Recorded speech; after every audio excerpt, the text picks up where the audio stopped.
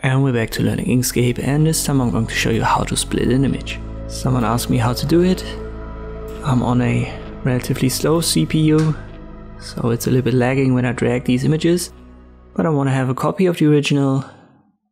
I press Ctrl D for that.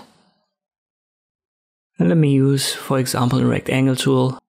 You can see it snaps to the corners, so I make it as big as my image.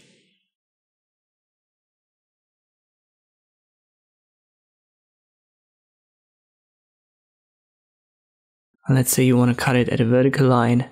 So let me create another rectangle.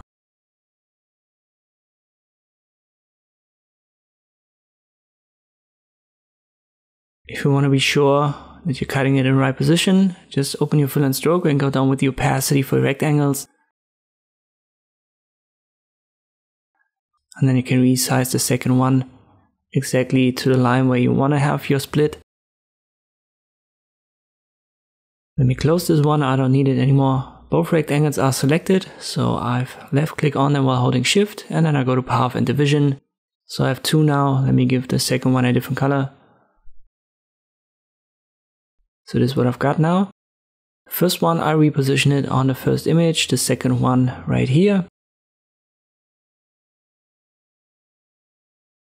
Now I select this, right click and set a clip, and I do the same for the second one. And if I reconnect them, you can see I've created this split at the position that I wanted it to be. So this is what you need. You can also use ellipses for that, or use the Bezier tool right here to create a triangle and have your split not just vertical, horizontal in a straight line, but also in different shapes. So technically speaking, this is not a real split of the image, as we are just getting around it by using a clip, but the result is the same, and this is what you should need.